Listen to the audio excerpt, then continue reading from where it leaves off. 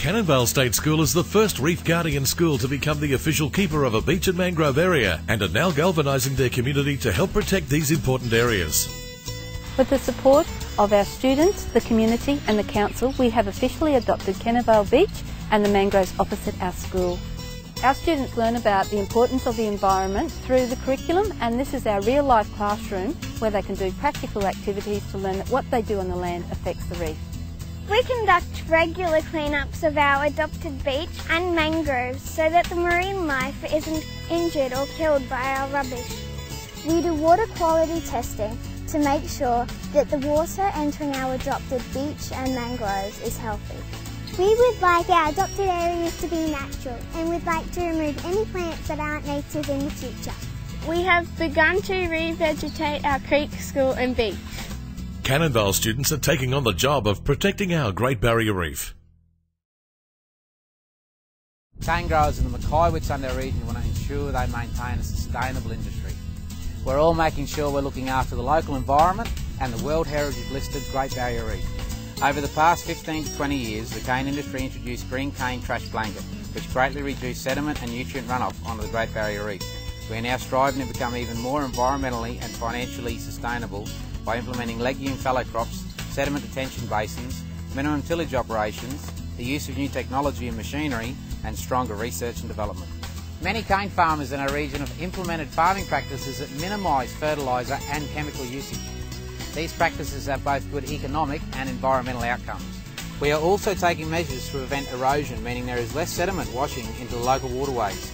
Cane farmers in the Whitsundays region are making large strides to improve land practices that will help improve the quality of water entering our Great Barrier Reef. Let's all do our bit to ensure we're playing our part. Many graziers are implementing best management practices that are increasing the productivity of their pasture while reducing the amount of nutrients and soil lost to creeks in the Great Barrier Reef. We're undertaking a number of on-ground initiatives to ensure that soil and nutrients stay on the land where we need them. To help minimise soil erosion on creek banks, we're currently implementing off-stream watering points. This means the cattle drink from troughs and there's no need for them to directly access the creek. Other initiatives include stock and strategic fencing, which enables us to separate land types, control stock movement, spell pastures and maintain good ground cover. These practices all help minimise the loss of soil and nutrients from the land. Combined, they make good sense, environmentally and economically. We're committed to ensuring a sustainable property and a sustainable environment for our future generations. Graziers are helping to reduce erosion and improve the quality of water entering the Great Barrier Reef.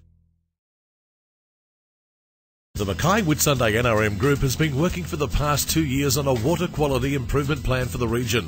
This plan will help improve the quality of water flowing to the Great Barrier Reef. Our region boasts some of the most valuable natural resources in Australia, and it is fortunate that we live on the doorstep of the world-famous Whitsunday Islands and Great Barrier Reef. To help protect these natural assets, we have developed a water quality improvement plan. We worked extensively with community and industry to ensure we have a plan based on the very best available information. We know that if our agricultural and urban land managers are resourced, then we have a suite of cutting-edge management practices that will deliver significant water quality improvements. In the long term, these improved management practices will not only improve our waterways and the Great Barrier Reef, but will also benefit our social and economic well-being. The Whitsundays NRM Group, local industry and community are committed to ensuring the Great Barrier Reef is protected for future generations.